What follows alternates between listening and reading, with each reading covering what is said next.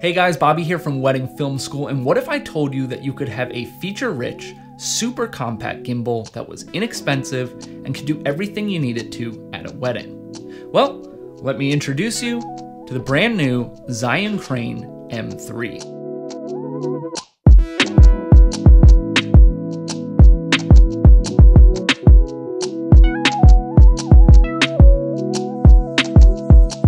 Zhiyun reached out about this new gimbal, and I have to be honest, I was not initially interested in reviewing it. Those who know me know that I have reviewed tons of gimbals, and I still haven't found a reason to switch from my original Zhiyun Crane. Plus, the M series has always been for phones or point-and-shoot cameras, and not the things that I was using to professionally capture a wedding. But they assured me that this new model could fly a full-frame camera, so I agreed. And I've got to admit, the minute I started playing around with it, I was pretty impressed. This thing might just be the best bang for your buck when it comes to gimbals for wedding filmmakers. So let's dive into what I love about this new camera gimbal, as well as some of the things that I'd love to see improved upon, and hopefully that will help you make up your mind on if this is the right gimbal for you. But first, let's touch on some of the basics. The Zhiyun Crane M3 is the newest gimbal from Zhiyun and can hold anything from a cell phone to a full-frame mirrorless camera with certain lenses. And it comes with different mounts to help balance all of these options. It has an advertised battery life of 8 hours, a touchscreen, joystick for gimbal control, assignable wheel for camera control, and a new front-facing light, as well as an expansion base that allows you to run a microphone and other things into it. And it's all packed up into a small white frame, currently priced at $369. And if you're interested in one, click the link down below to check it out. You'd be helping out the channel without any cost to you, and we here at Wedding Film School would of course appreciate it. So now let's talk about what I love, and number one on this list is actually the absolute very first thing that I noticed when I unpacked it, and that is just how small this gimbal is. I'm always looking to decrease my footprint at a wedding and also just make my life easier, keeping 2 cameras on me throughout the day of a wedding. And I think the new M3 is going to go a long way in that category.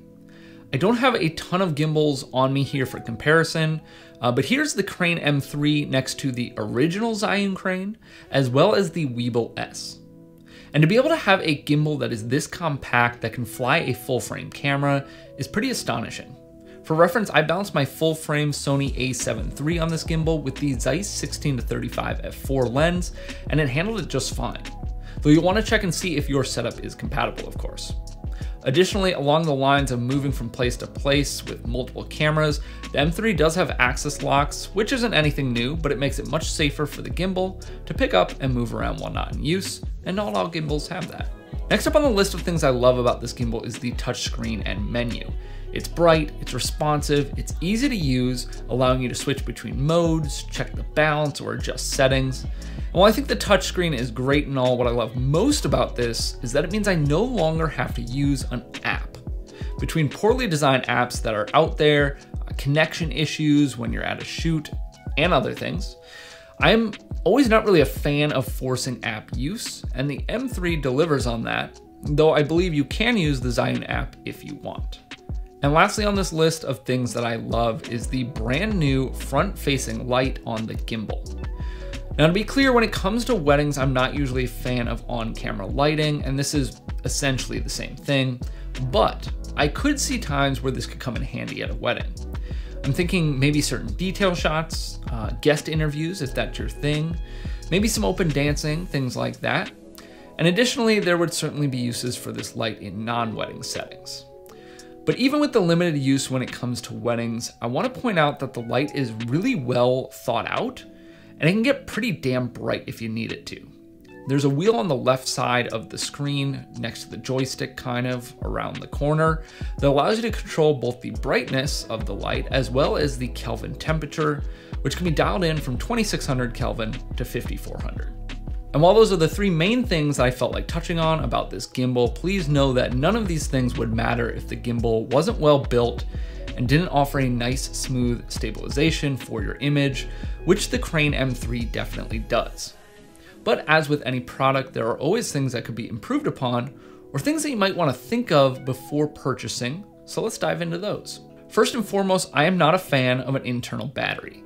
Zhiyun claims 8 hours of use, which could theoretically get you through a wedding day, if you're turning it off while it is not in use, but I would imagine that 8 hours is in optimal settings, which might not be the case at all times.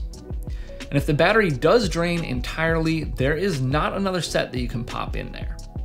Now you can power the gimbal with a power bank through USB or something like that, and you can operate it at the same time, which is a good backup, but I do feel like that setup kind of defeats the purpose of the small size of the gimbal.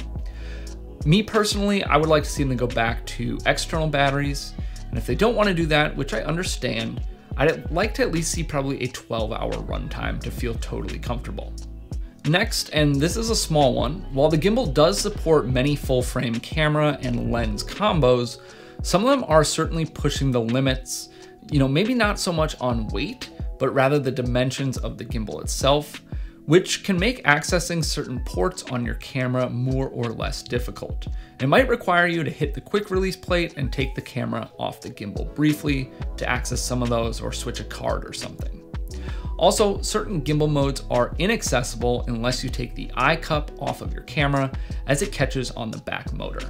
Lastly, while I like the quick release system and I think it actually works pretty well, I've always used my Manfrotto quick release plates on all of my cameras and all of my support systems. Whether it's a tripod, a monopod, slider, or gimbal, I can hot swap my camera on and off of anything. Now, older Zhiyun models sometimes took my plates natively, but even if they didn't, I could use the provided quick release plate to mount a base for the Manfrotto plates that I use on my cameras, and that essentially accomplished the same thing. However, because of the compact size of the Crane M3, I couldn't fit the plate while also keeping it balanced. So for me, that means I need to have a dedicated gimbal camera that won't be used for anything else on the day, unless I want to switch plates, which I don't want to do. So final thoughts on the Crane M3, I really like it. I think having something that is this small while also being able to hold full frame cameras like the A7 III is exactly what wedding filmmakers need. It's packed with features, some of which are pretty new to the gimbal world, and I'm sure will continue to show up in future models. And of course, most importantly, it works well, providing good stabilization for your camera. As always, thanks for watching, and I'll see you in the next video.